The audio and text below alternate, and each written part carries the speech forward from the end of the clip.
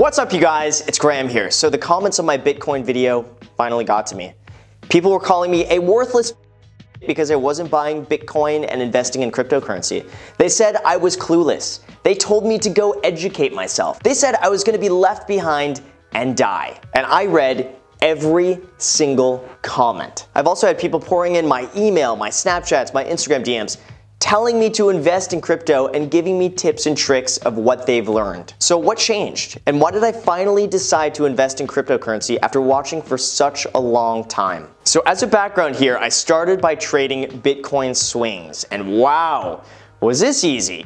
So in a few minutes, I was up over $500 in Bitcoin in just a matter of minutes. And then I sold and I locked in my profits. And I thought to myself, you know what? This is really easy. Let me do it again.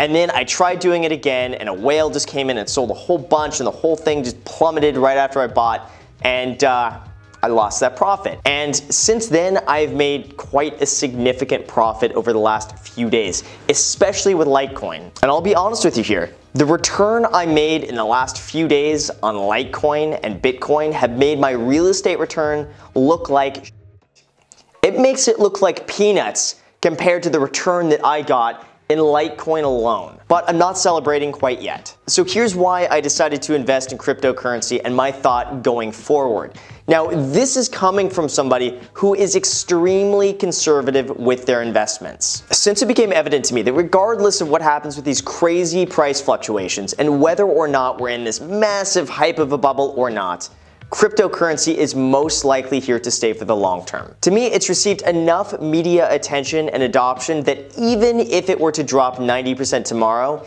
it still has enough functionality and utility to continue to grow and develop over the long term. So I thought to myself, you know what? Why not? Let's try this out, give it a shot, and see what happens. I wanted to get a first-hand experience of what it was actually like to buy, sell, and trade cryptocurrency. Just like in real estate, it's one thing to have a textbook knowledge of how it's done, to know investor psychology, to think what should happen and what's expected to happen.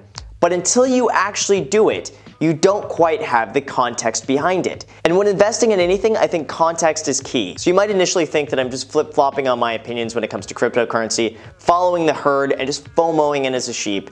But my goal in this is not to make mad profits, although that would be nice. Instead, I'm using this as just a first-hand experience to cryptocurrency in general. I'm using this like a crash course education in what cryptocurrency is all about and really understanding it firsthand. And I'm doing all of this without the expectation of making a ton of money. Similar to the personal trainer who gained a lot of weight just to lose it so he can better understand the struggles his clients had to go through. And now, after investing some money in crypto, guess what? I get it. I totally understand. I see what it's all about. I see why you guys are really into this. And it's really fun. Like, I've been up until 3 a.m. multiple nights reading charts, going on forums, talking to you guys. It's a really fun community with a lot of people with similar goals and outlooks. And what I like most about this is that it never sleeps. It's 24/7. This is the way I think the stock market should be. There is no reason that the stock market shouldn't be trading during certain hours. Honestly, I agree with crypto. I think it should be 24/7. And it's fun to wake up in the morning and see how much money you've just made. So I get it. I also understand the appeal of getting in something before other people find out about it and being early to it. And I understand why people haven't invested in this yet. After going through what I went through in the beginning just to start investing in Bitcoin and Litecoin, it is so foreign to what most people are used to with like a stock brokerage, buying stocks and such like that. It's an entirely different animal. And I think this is going to take a lot more time for it to become mainstream and stable enough for most people to want to invest in. And with that said, I see this leaving a lot more room for growth and potential. But there's still a very big commonality right now between me and a lot of the other very conservative investors out there who have not bought Bitcoin or cryptocurrency yet and don't plan to. And that is value investing. Like with my specialty in real estate investing, for example, I take into account how much demand is there, how much inventory is there, how much inventory can be built in this area, how much can I charge for rent, how much does it cost to recreate this same property? And people live in it, so it has a direct utility and direct use. Same with investing in a stock or a company. What do they produce? What are their earnings like? And how well valued are they in relation to that? And this is the biggest difference I see with cryptocurrency. Now, even though I'm investing in it right now, I still can't justify the value. At the time of making this video, I still can't understand why Bitcoin is nearly trading at $20,000 as opposed to $12,000, as opposed to $7,000, or as opposed to $13,000. In cryptocurrency, the way I see it is that the value is whatever we think it's going to be, rather than on the fundamentals. I also understand the value from a psychological standpoint. There are a lot of psychological barriers and resistance levels when it comes to Bitcoin that people assume it's going to hit, and therefore it hits. And I get the future aspirations of this becoming more widely adopted and used and the price going up further, but at the same time, this isn't so much trading its use, it's trading speculation. It's investing in cryptocurrency just with the expectation that it's going to be worth more in the future. But then we can also compare Bitcoin with just about every other market and say, in relation to this, it's undervalued. In relation to gold, that has a market cap of 7.8 trillion, Bitcoin is undervalued. In relation to how many people actually use it, Bitcoin is undervalued. In relation to how many companies take it, it's also undervalued. So the mentality is, if it's worth 17,000 now and not many people are using it, imagine what it's going to be like when all these other people begin using Bitcoin. That could very well be true, but right now I still can't justify a nearly 100% price increase in the last 2 weeks based off functionality alone. And this could be true, but I can't see how functionality would lead to an increase of 100% in the last 2 weeks. Functionality of Bitcoin didn't go up 100% in 2 weeks, but media attention and excitement of future profits did. This isn't even to say that Bitcoin is the best coin. Honestly, I believe other coins have way more potential than Bitcoin. But Bitcoin remains the top dog in terms of popularity, even though other coins, in my opinion, have way more potential. And as of now, it just continues to go up. It would have been really hard to lose money in cryptocurrencies over the last few months or the last year, even year and a half, unless you're buying shit ICOs during their pump and dump phase and then just dumping them and selling at a loss. It would have been really hard to lose lately. So it makes sense that most investors now that have gotten in recently have only had experiences of it going up, up, up. Even if it goes up 20%, dips 10, up 30%, dips 5, up another 10%. They've had an experience where overall it just continues going higher and higher. And right now at current prices, I bet only a small percentage of them were investing in Bitcoin when it was trading at $300 a Bitcoin and not really doing anything. Most people, including myself, didn't see the value of it until it started getting a lot of media attention with crazy profits. Sure, there are people out there who have been real OGs and have held it for a while and have held it this entire time, but I bet there's a very small percentage that haven't taken profits along the way as it's been going up, purely because how volatile it is and because we don't know how high this is going to continue to pump and pump and pump even more. It's really like the wild, wild west right now in terms of getting rich quick.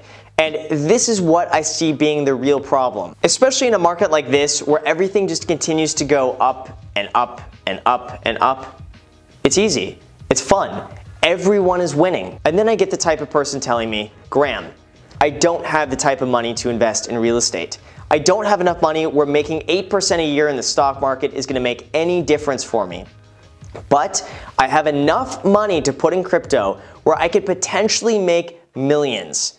So that's where I'm investing. And yeah, to be honest, that could totally happen, but let's be real here. That is speculation, plain and simple. But right now, this relies on people buying in higher than you did, expecting even more profits beyond that. And I generalize to say that most people investing in cryptocurrency right now are doing it purely out of speculation for quick profit. And it's extremely easy to fall into the emotions of investing. When price goes up so quickly, you get that rush. When the price drops, you feel that sinking feeling in the pit of your stomach, like, what did I do? How far is this gonna go down? Did I just lose everything? Did I make the biggest mistake of my life? And then it comes back up again.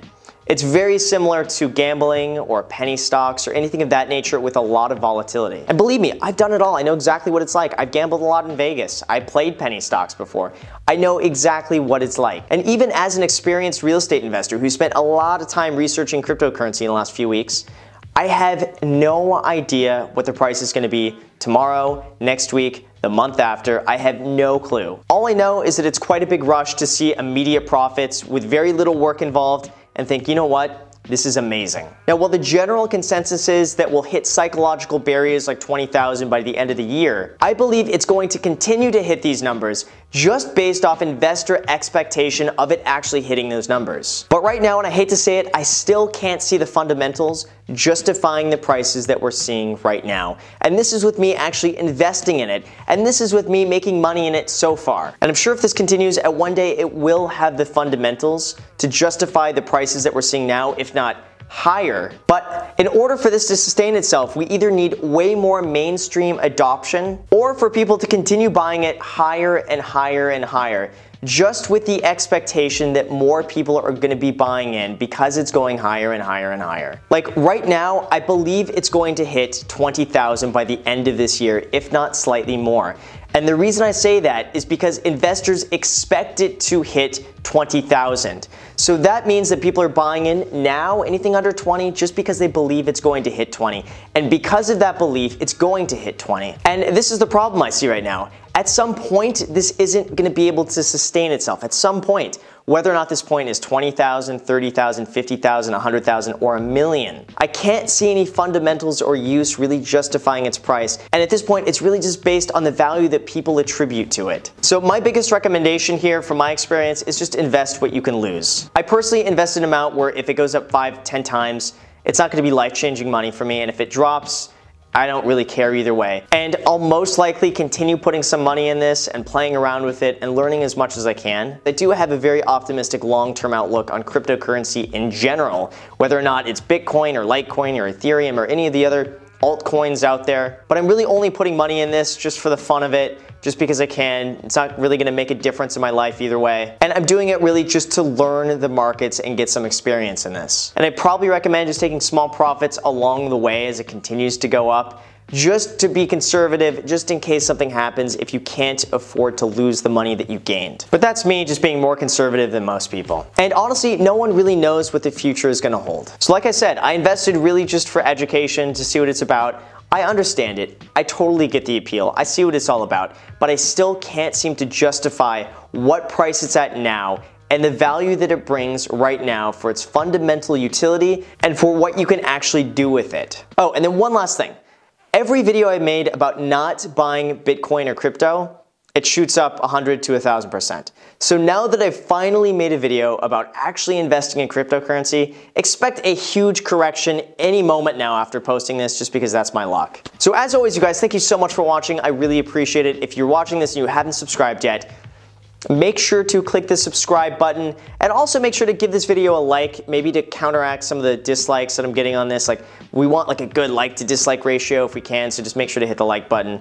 I don't know how many dislikes this is gonna get, probably higher than average for my channel. But anyway, dislikes aside, feel free to also add me on Snapchat and Instagram. I post there pretty much daily, so if you want to be a part of it there, feel free to add me there. And then feel free to comment down below, let me know your thoughts. I've read every single comment on my last Bitcoin video, every single one of them. I read them all, I do my research. I listen to you guys, so any comments you write down below, chances are I'm going to read it. I'll do my best to reply to as many people as I can. So that's it. Thanks for watching, and until next time.